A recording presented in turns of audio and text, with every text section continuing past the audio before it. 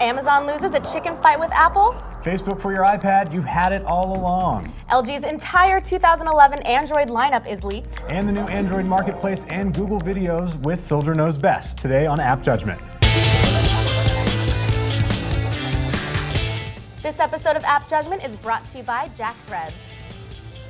Hey, welcome to App Judgment, your source for mobile application news and reviews. I'm Graham Hancock. And I'm Jackie Talbot. And later on in the show, Chris Jennings will chat with YouTube superstar Mark Watson, aka Soldier Knows Best.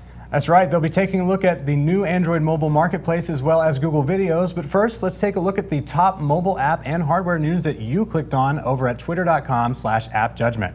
Make sure you follow us over there to influence what we're talking about on the show. First up, Amazon relents to Apple and removes the in-app Kindle store link.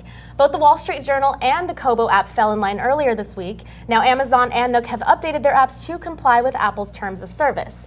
So basically, when you were once able to purchase Kindle books in the app, you cannot do that anymore. They removed the button to do in-app purchasing to make things a whole lot easier for for Apple. For Apple and their wallets. Essentially, what happened was earlier this year, or it might have been late last year, when Apple had this policy change about in-app purchasing, essentially as it relates to publishers. If you're going to buy a book, a magazine, or anything like that through an app, you have to do it through in-app purchasing and not linked to some external store like Kindle and Nook and the Wall Street Journal had been doing. Right, so basically they offered this in-app purchasing and then they figured out, oh, well, we can make some more money off of this. So then all of a sudden, that's what it looks like. That's why it feels a little bit shady, because it's something that all of a sudden happened that now you can't. A lot of people were kind of upset about this, but I think it's, for the most part, it's blown over, and now we're just kind of seeing all of these apps kind of come into a compliance. Kindle now is one of the latest ones. I think Google is the one holdout so far that hasn't Google's holding strong. So, next up, images of the official Facebook for iPad app have been leaked, and since we tweeted this story, the people over at This Is My Next have released a video of the interface. You can access the app, which you've had all along inside of the Facebook for iPhone app, by jailbreaking your iPad. But at this point, you won't have any luck since Facebook is now blocking the ability to log in from the beta app. So basically, on your iPad this entire time, when you download the iPhone app for Facebook, you could jailbreak and get the fancy, amazing iPad app for Facebook. That's right, and it looks great. It's sort of we saw some footage. It's a full screen version of Facebook there, and it's taking advantage of all of the resolution you've got there. When in the past, the reason Facebook hasn't had an official iPad app thus far has been that Mark Zuckerberg has very famously said that the iPad is a mobile device, and we already have a website that's but obviously not. For mobile devices. If they're making, if they have this hidden iPad app, then they obviously wanted to have something. Well, I think everyone kind of knew that they were working on something. They just didn't think it would be as easy to leak or to find hidden inside of another app. I feel like they do that on purpose. They just hype it might have been, it's a lot of hype. We can expect this, I guess, to roll out in the next couple of weeks now that the cat is out of the bag. Exactly. People are going to get impatient now. That's right. People have seen it. Now they want to download it. That's true. And finally, speaking of leaks, here are a few renders of LG's 2011 Android lineup. The people over at PocketNow.com released these 6 images of phones slated to release in the second half of this year. That's right. These aren't actual phone images. They are renders that people created. Right, because they have this, the article mentions this huge lineup of the Prada K2, the Univia, the Fantasy, the Victor, the Gelato, which is this the little guy on the right here, the E2, and the not rendered image of the K. Right, and on the actual post there was a big question mark, and they said the K, but they know that phone is coming out. And it's supposed to have some pretty impressive specs, including a screen that's supposed to have a higher resolution than an iPhone 4. Than the More Retina pixels display. than a Retina display. I mean, basically this is a way for them to just be like, okay, we haven't made it yet, but check out where we're guys, coming these are going to be great. Like, trust us. I think the rumor is all of these phones will be out by the end of the year, probably ready for the holiday shopping season. And compete with another phone that's coming out at the end of this year. What's coming out? iPhone 5, I think that's what I call it. You guys know. Yeah. Anyways, coming up next, Chris Jennings chats with YouTube superstar Mark Watson of Soldier Knows Best. So stick around for a look at the new Android mobile marketplace as well as the new Google Videos app. But first, it's time for another search and rescue with Annie Gauss. What's up, AJ crew? It's Annie. Let's get social. First, a report from the AppJudgment Research Foundation, found at facebook.com/appjudgment. For iOS users, BMX Free was the clear winner over Dark Runner in the free games category. It seems like you guys would rather bike than run. And I don't blame you, running hurts, even for stickmen. And for Android users, unanimously you liked Lane Splitter over Missile Defender.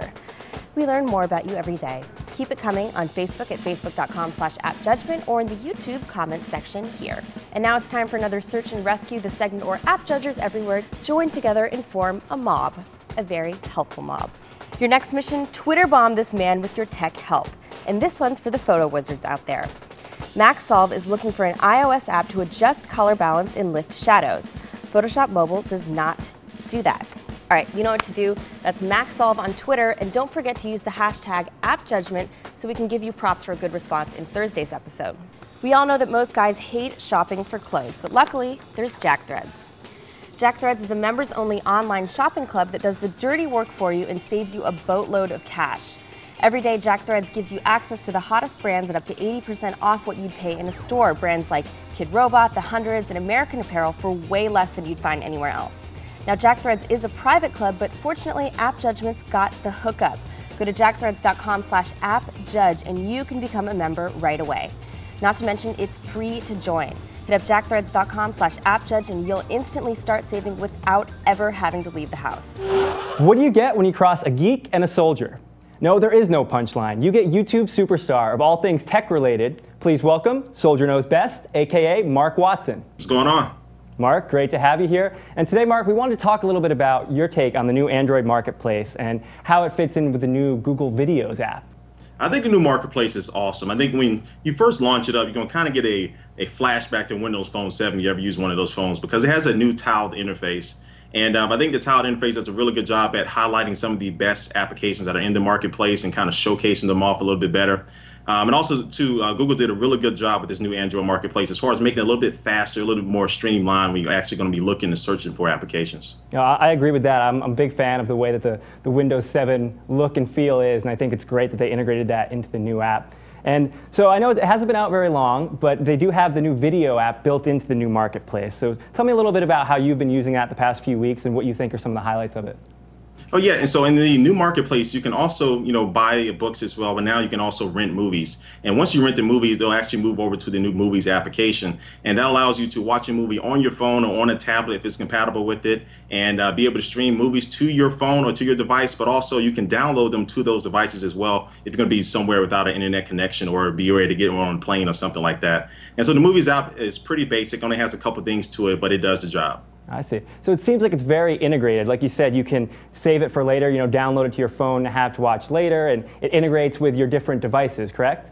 Yes, and not only that, it also, too, if say you finally get to your final destination, you want to finish watching the movie on a computer or on a bigger monitor or a screen, you actually log into your YouTube account, which is probably the same as your Gmail account, and pick up the movie right where you left off. So that's another plus to the application. That is very nice. I can see that being really useful when you want to watch it on a larger screen, or if you can't get through an entire movie. I think that's really smart of them to integrate that. Yeah, great. So like I said, it hasn't been out very long. Some people haven't had their hands on it yet. Is there anything else that anyone needs to know out there about Google Video and the new marketplace if they haven't gotten it yet? It seems like you really like it. I like the way it looks. It seems very functional. Anything else anyone should know before they get out there and try it out? No, I just think it's fast and smooth, it's ready to go, so I think everybody will like it. Okay, hey, I agree. I like it. Mark likes it. You guys, if you haven't checked it out yet, you should definitely get out there and check it out for yourself. Mark, thanks a lot for coming out today. We really appreciate talking to you, and hopefully we can have you back on the show sometime real soon. Sure, thanks for having me. Love the show. All right, thanks. And you can make sure to catch Mark and Soldier Knows Best at youtube.com/SoldierKnowsBest and watch live every Wednesday at 8 p.m. Eastern, 7 p.m. Central Time at SoldierKnowsBest.com. You can get social with Mark over at Twitter, twitter.com/SoldierKnowsBest. And also, don't forget to watch App Judgment. You can catch us every Tuesday and Thursday. And get in touch with us on Twitter, YouTube, Facebook, and revision3.com/AppJudgment. Check it out. We'll see you next Thursday.